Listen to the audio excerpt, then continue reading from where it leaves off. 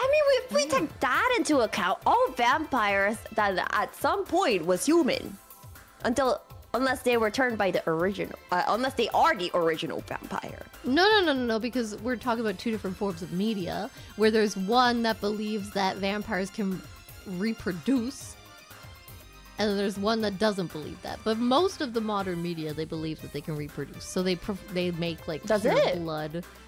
I think so. Isn't the Forbidden one like that? And I'm pretty sure Vampire Night is like that too. No, like... I haven't seen No, it never spoke about that. The Forbidden Vampire one. Night, yes. No, not that one. The Forbidden one. Forbidden one. They literally have a child. And they were saying it's a creature that shouldn't exist or shouldn't be possible. Well, that's because she was a human when they... She was a miracle child. Because she was human when they did the deed.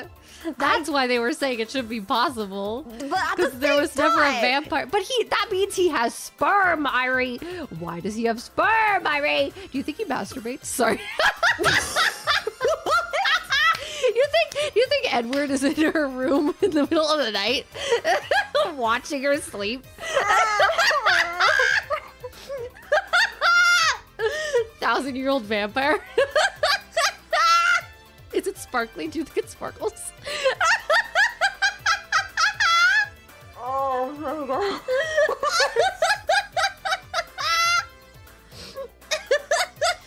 The fact that that's one of the first things that you thought of is...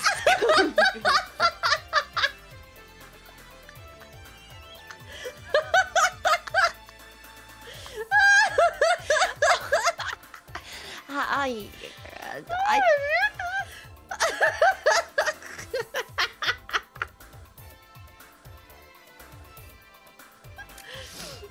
think I need to rewatch Vampire Night. I don't remember how they were made. Oh, I've seen it so many times. I'm pretty sure. I've seen it like twice only. Because they are like a pure family, Kaname and a pure blood family with like a mom and a dad and everything. Right? Yes, so they have kids, and those kids are Kaname and what is her name, Yuki.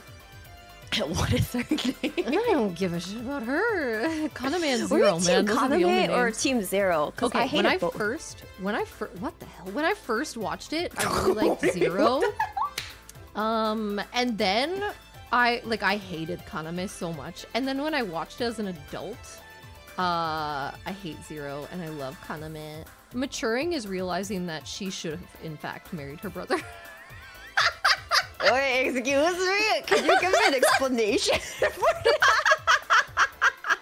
What? Because he's great.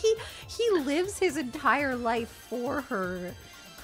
And he like does everything he can. Like he's always watching over her. It's just like the dedication. Look, but not as a husband. He's doing it as a brother. No. No, because he. What? Did you not see the ending of that show? Do you not remember how long ago Vampire Night came out? Yeah, and I've watched it like 3 times. Your point. I usually don't rewatch or reread series that often. I do because I have autism. I'm pretty sure you do too, so I don't know why you don't. No, whatever. I can stop you right there. I can stop you right there.